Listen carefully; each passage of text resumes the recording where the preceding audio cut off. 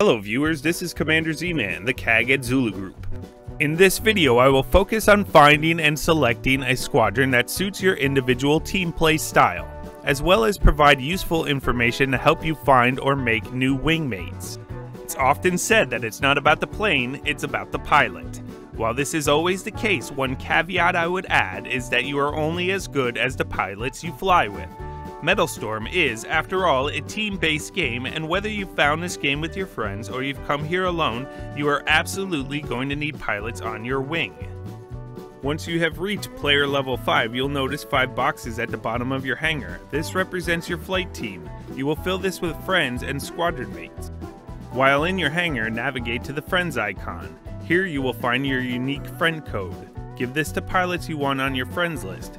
You can also put their code on the number line and send them a friend request, or copy your player profile to share outside of game.